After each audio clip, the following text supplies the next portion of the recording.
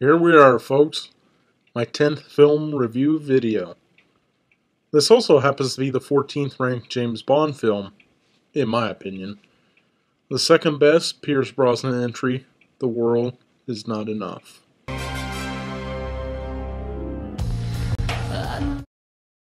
The film opens with Bond retrieving a large sum of money for Sir Robert King, an old friend of M's.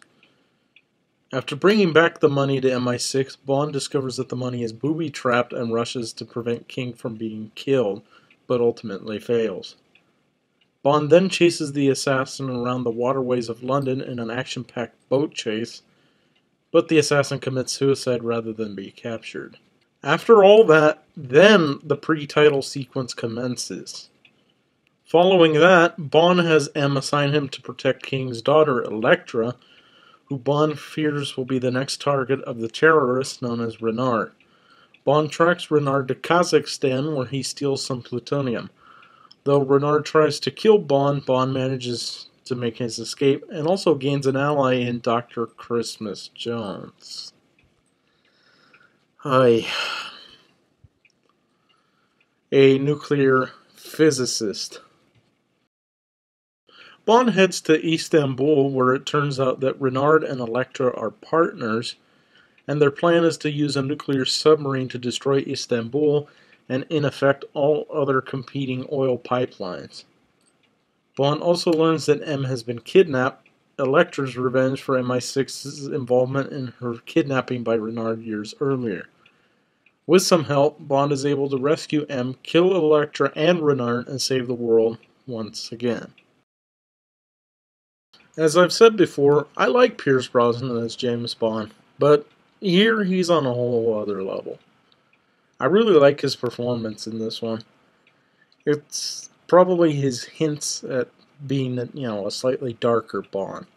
He sort of inches into Timothy Dalton or even Daniel Craig territory occasionally, and I really like it. I think this one and GoldenEye are definitely Pierce Brosnan's best portrayals of James Bond. And out of the two Bond girls, Elektra is definitely the standout. She's not only a really interesting character, but she's also really nice to look at. I really like the pre-title sequence. It's definitely one of the most fun in the entire series. The Q scene was great, and while this wasn't meant to be Desmond Llewellyn's last appearance in the series, you almost sort of get the feeling that this was the last time you were going to get to see him. I get that weird feeling every time I see the scene that was it. That was meant to be the end for him. I feel I have to address Denise Richards. While I think she's a lovely woman, she's just not suited for this movie at all. She just doesn't seem to act very well here, and it doesn't really help that she has the absolute worst Bond girl name ever. Christmas Jones? Really? Who the hell came up with this rubbish? The girls in Austin Powers films have better names, and you know which one I'm talking about. And I actually like the concept of Renard, a man who feels no pain but is dying a slow, horrible death as a result. However, I don't think they really pulled it off as well as they could have, especially since he isn't really the one behind the evil plot. His relationship with Elektra kind of makes me think of another, more recent film.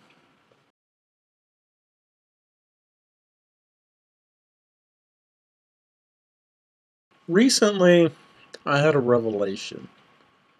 The film The Dark Knight Rises is sort of a pseudo-remake of this film. In both films, you have the hero facing off against a seemingly invulnerable enemy, who is really working for the woman who, for most of the film, is the love interest of the hero. Also, in both films, you have the villains trying to reshape the world by using a nuclear device to destroy a city. Also, The Dark Knight Rises is the third Christopher Nolan Batman film, and this, The World Is Not Enough, is the third Pierce Brosnan James Bond film. Pretty weird, huh? Of course, you have to note that Christopher Nolan is a huge James Bond fan. So maybe it was intentional, I don't know. It's weird. I think I'm gonna have to make a video about The Dark Knight Rises because that film is also kind of like a remake of another third film in a different series.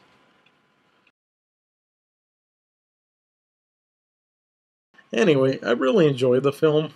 Overall, I think this one is only slightly ahead of Tomorrow Never Dies in terms of the Pierce Brosnan Bonds.